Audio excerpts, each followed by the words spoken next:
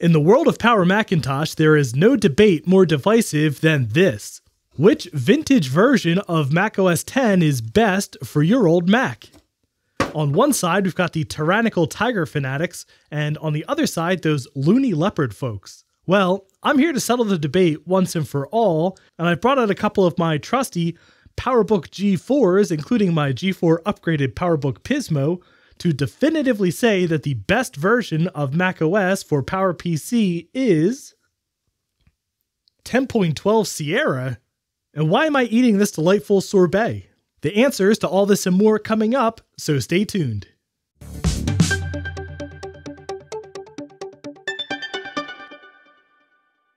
And if you enjoy vaguely non-sequitur introductions to interesting projects for classic computers, I hope you'll consider subscribing to the channel. There are a ton of people creating amazing new retro Macintosh projects, and I've got plenty of similarly silly introductions in the works.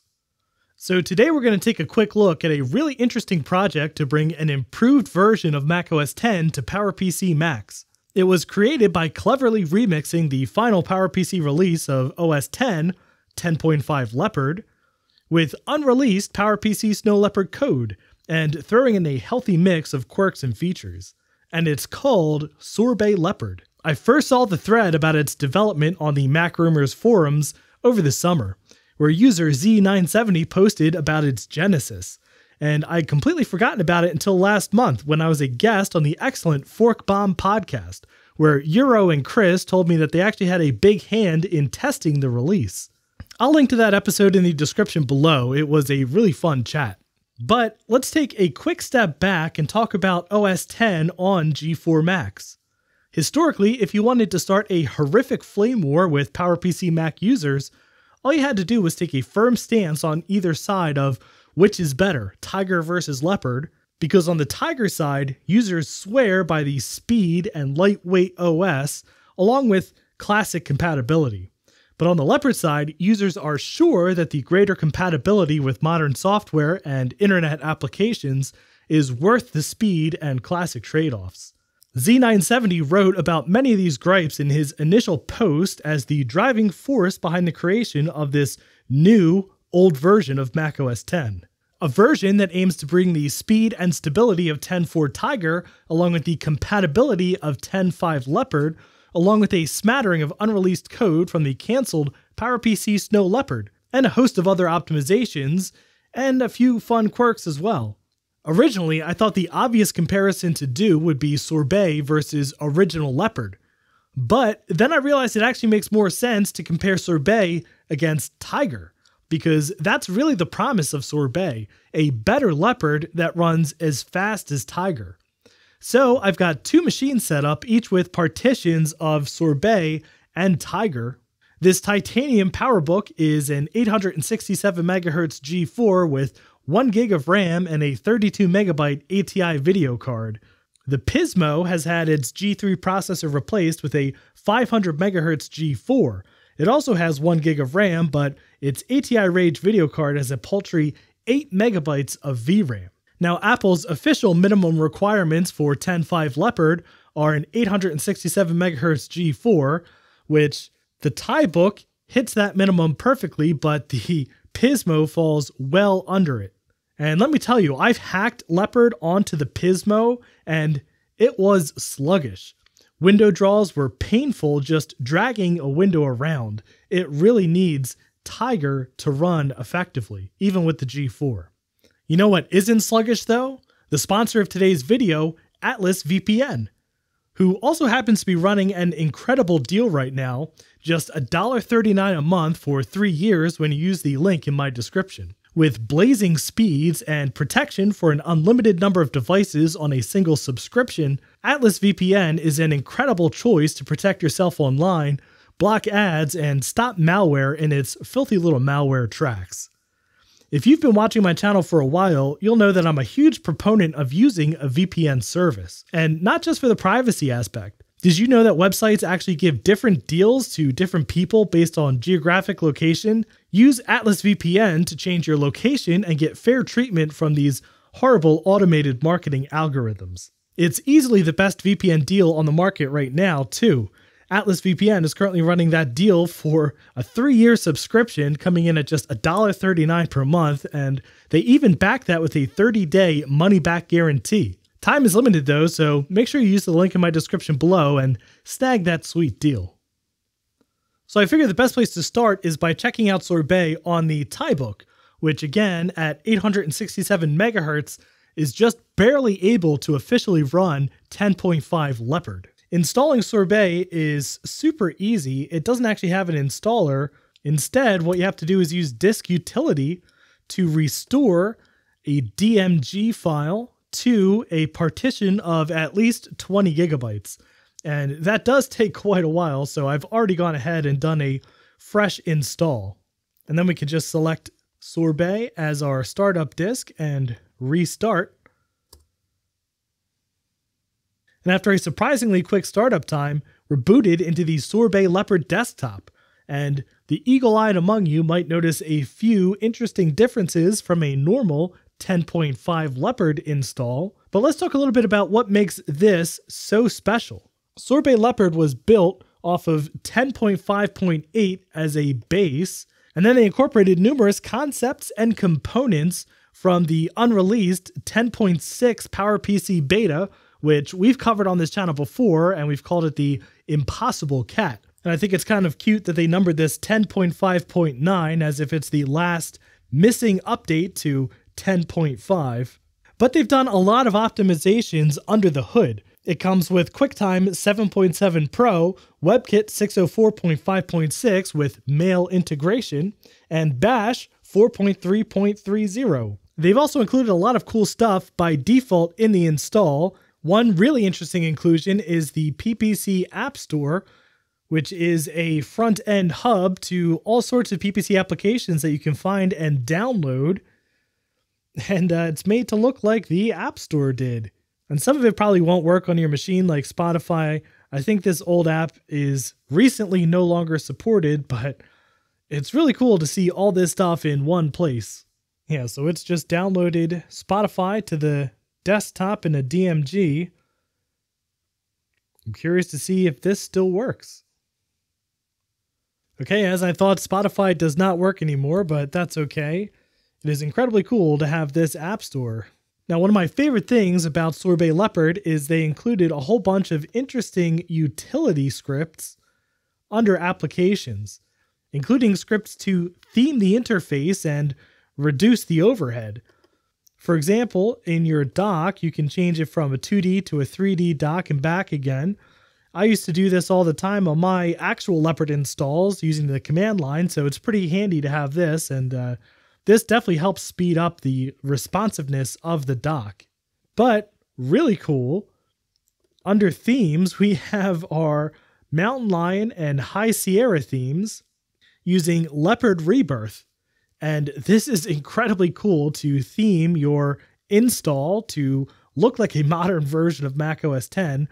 The only caveat here is that, well, it's a one-way street. Once you run this theme, there is no going back. But this is probably one of my favorite things to do on Leopard, and it just looks so incredibly cool.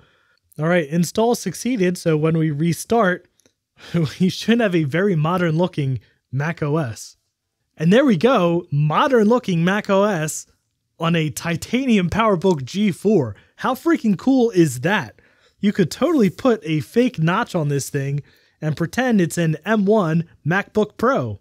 But in all seriousness, I know that you could totally do this yourself on a standard Leopard install using that theming software, but it's just so cool to be able to do it in one click on a pre-installed piece of software, and additionally have the benefits of this super optimized version of macOS 10.5. Of course, we just need to turn on dock magnification because that's my favorite thing. And yeah, that's pretty smooth. Let's push this illusion even further. Sorbet Leopard helpfully includes some modern macOS wallpapers. Yeah, and check it out. Now you could really convince your friends that this is an M1 MacBook Pro. But yeah, this is pretty fast and responsive, much more so than I remember Leopard being on this machine. Again, being at the base minimum specification to run Leopard per Apple.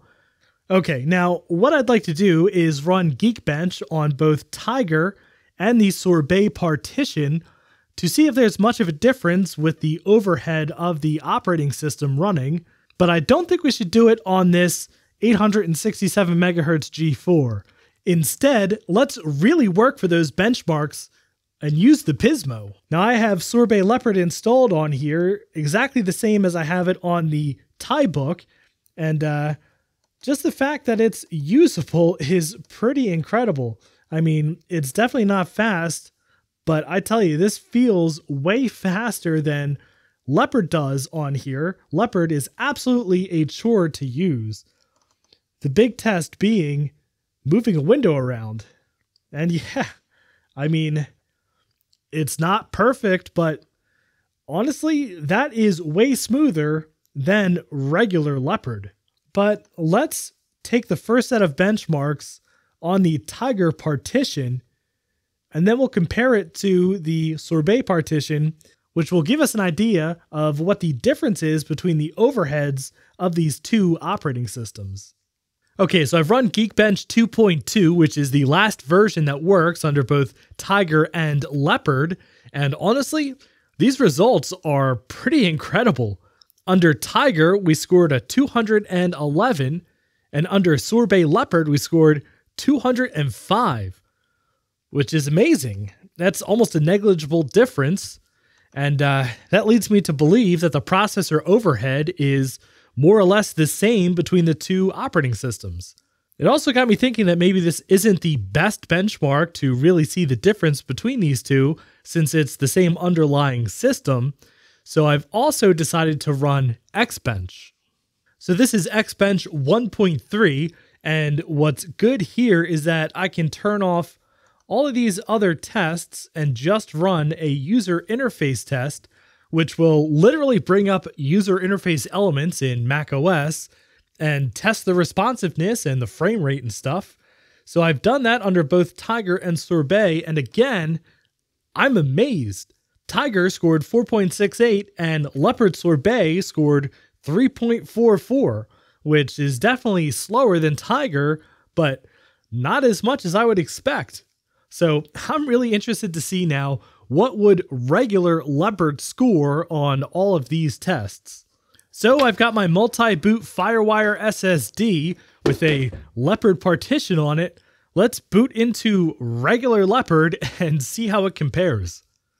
Okay, we are booted into Leopard 1054, the regular Leopard, and oh man, is it ever sluggish. I mean, just look at this dock. That is, honestly, that's worse than I remember it. And these window draws, that is some serious jank. So I'm going to put up side by side regular Leopard and Sorbet Leopard and let you see the difference.